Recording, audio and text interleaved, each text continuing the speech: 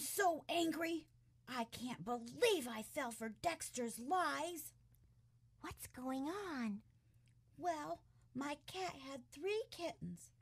I was going to give one to Lakeisha, one to Carlos, and one to Amy. I saw Lakeisha and Carlos with kittens. What happened to Amy's?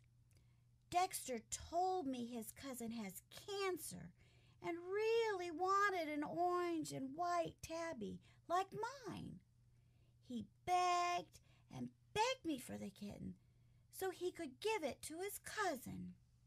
So did you give him the kitten? Yes. Well, what's wrong?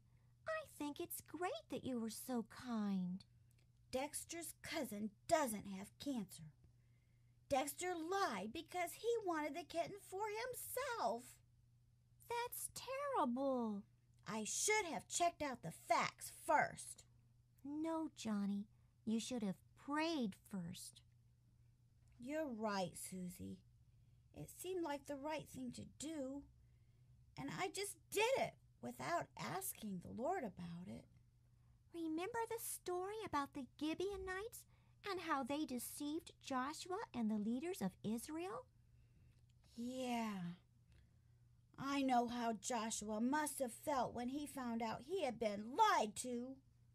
He probably felt worse about not asking God to lead him in his decision.